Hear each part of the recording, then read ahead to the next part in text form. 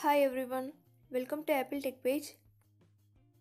In this video, I will tell you how to solve iPhone or iPad shows error in application after iOS update. Solution 1 is force quit all apps and reboot your device.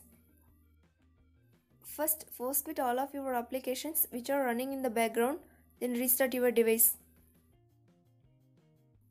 If you are using iPhone 8 Plus or earlier, then press and hold the side button until you see slide to power off. Next, drag it to turn off. After a few seconds, turn on your device.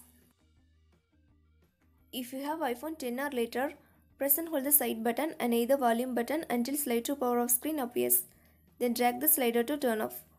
Wait for a few seconds and turn it on back. Solution 2 is enable and disable airplane mode. Open Control Center on your device and enable airplane mode. Then lock your device. Wait for a minute and unlock your device. Then disable airplane mode. Solution 3 is force restart. For iPhone 8 and later models, first quickly press and release the volume up button. Next, quickly press and release the volume down button. Finally, press and hold the side button until you see the Apple logo.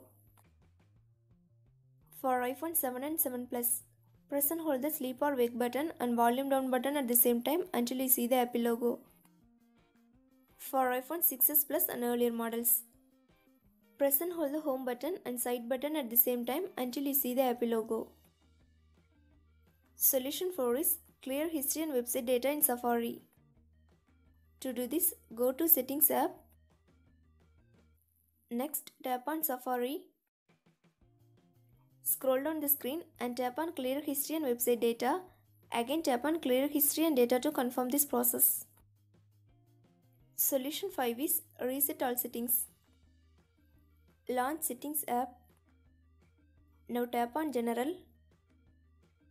Next, scroll down the screen and tap on Reset. Select Reset all settings. Enter the passcode if you set. Again tap to confirm.